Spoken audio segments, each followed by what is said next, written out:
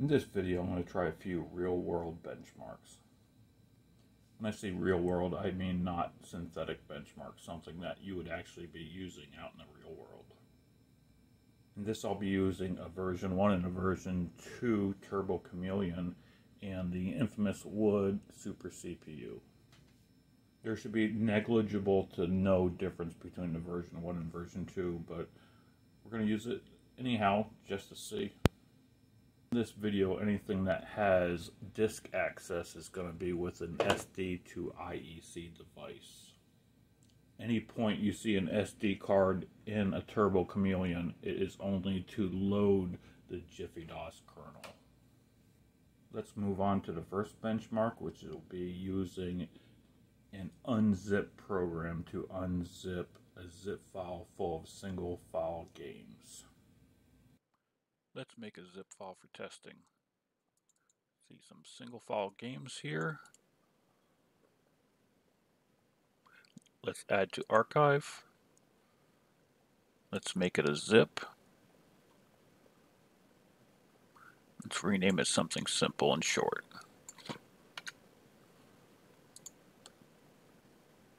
And there we have our archive. Now check out the size, 182 kilobytes. Keep in mind, this is a 64 kilobyte machine in total. The unzip program has some overhead also. Let's head back over to the 64. Any part we're using a completely stock system, it really means a completely stock system. The only thing newer is obviously the SD to IEC. Alright, there's nothing in this folder except the games.zip, which we're going to unpack, and the unzip program. So let's load the unzip program.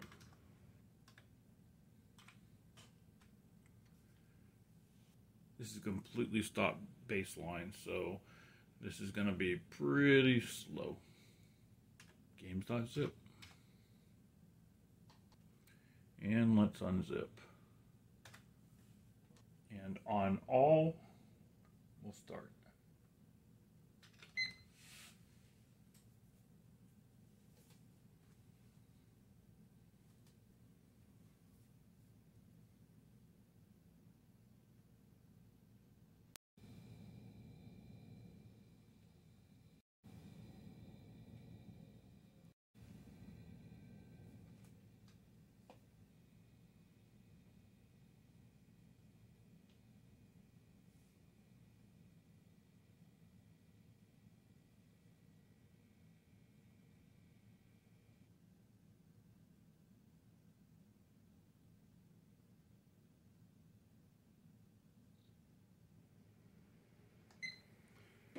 And there's your baseline for stock. In case you're curious, here's your results. And let's move on to Turbo Chameleon. Okay, Turbo Chameleon version 1. And start with all. Yeah, about 2 seconds off.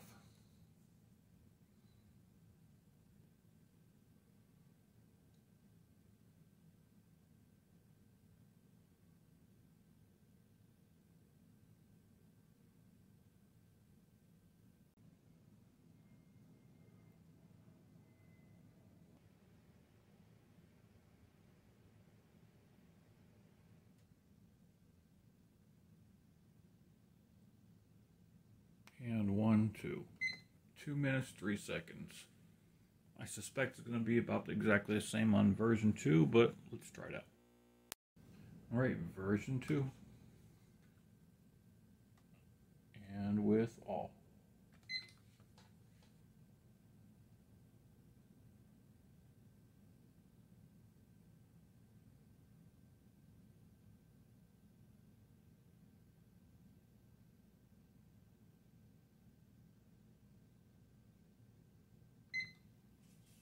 Alright, 205. Considering the imperfection on timing version 1, we could say that's identical. Let's see about the SuperCPU. Let's see how the SuperCPU fares. And on all.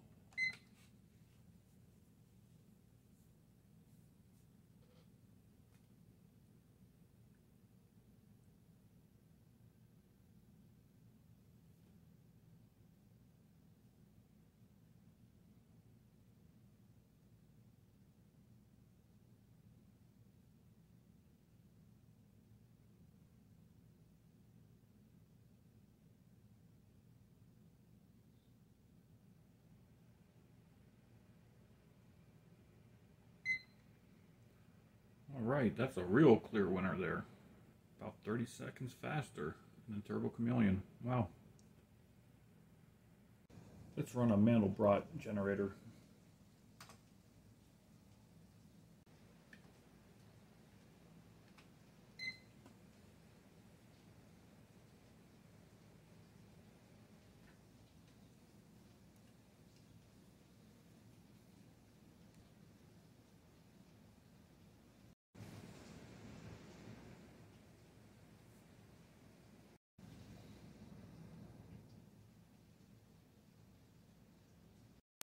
Alrighty, who needs sleeping pills when you have this? Wow.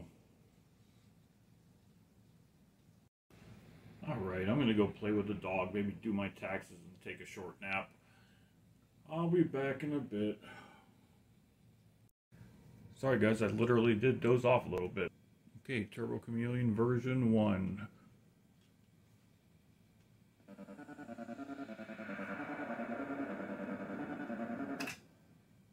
Let's start calculations.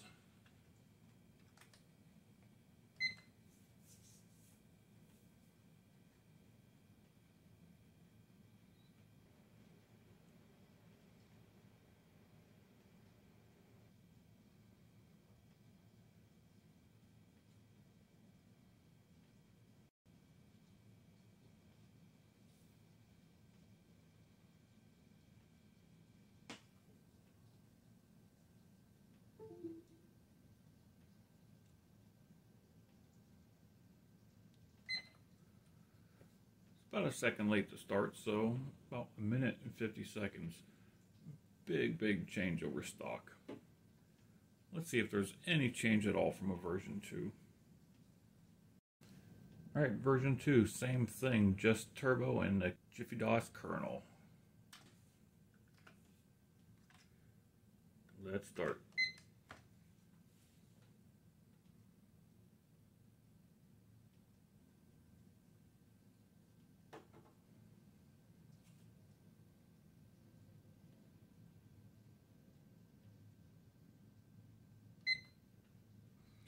Alright, about exactly the same. And now the SuperCPU with turbo on. Jiffy DOS 2, of course.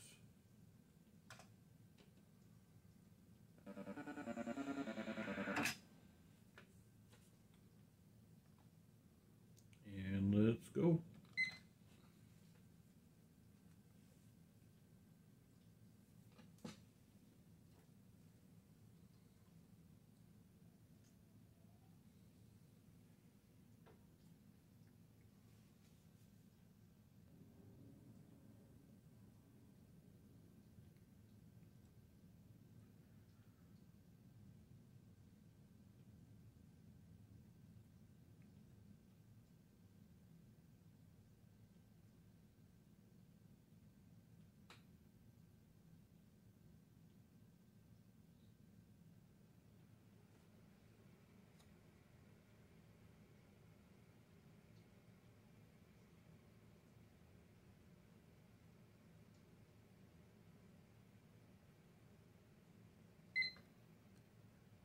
Minute 34, minute 35.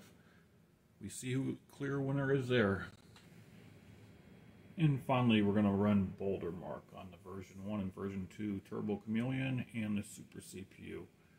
We're going to bypass stock baseline on this one. No need.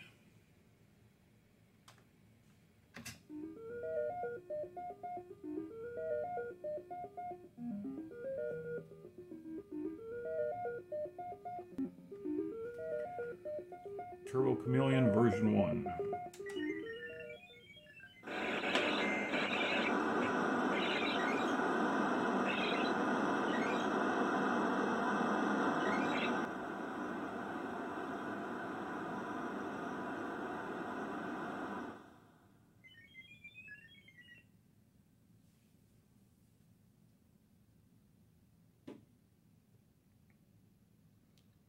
Alright, 13,629. Alright, Turbo Chameleon version 2.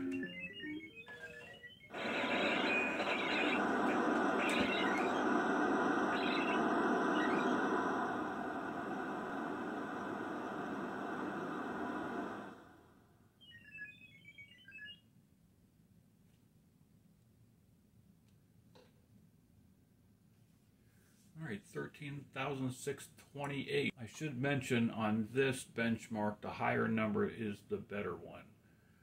So, by ever so fractionally faster is the version 1, and that's probably margin of error, so they are exactly the same.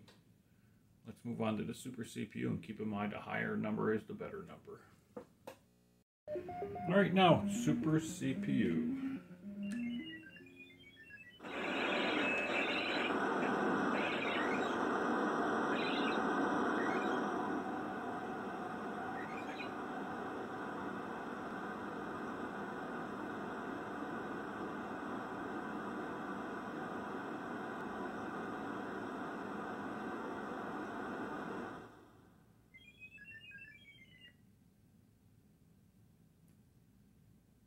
Okay, 13,343.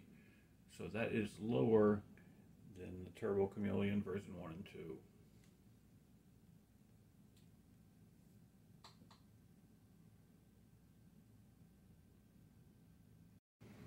That's a bit of small sample size. This is just 3 benchmarks. If you have any other good programs for organic benchmarks, let me know down in the comment section. The biggest takeaway from here, stock is slow. It's so slow that during Mandelbrot calculations, I literally fell asleep. For Mandelbrot, the SuperCPU is a little bit faster, a good bit faster than the Turbo Chameleon. It was significantly faster during the Unzip. And the Turbo Chameleon 1 and 2 actually edged out the SuperCPU in the Bouldermark. I'm sure you can see the difference between either the SuperCPU or the Turbo Chameleons is just night and day with stock. It's not even close. There's absolutely no difference between the version 1 and version 2 Turbo Chameleon when it comes to speed. That's what Individual Computers has always said, and this fleshes it out. But I really want to know, what is another good benchmark to use? There's not a lot, because there's not a lot out there that will support Turbo. And of those that support Turbo, it might be just SuperCPU, or it might be won't run on SuperCPU but will run on Turbo. So what else will run on both? And it's a real life benchmark, because I'll make another video. If this is popular and people enjoy it, let me know, and I'll make another video. But I just need to know what the benchmark was. Anyhow, thank you, like, subscribe, and I'll see you on the next video.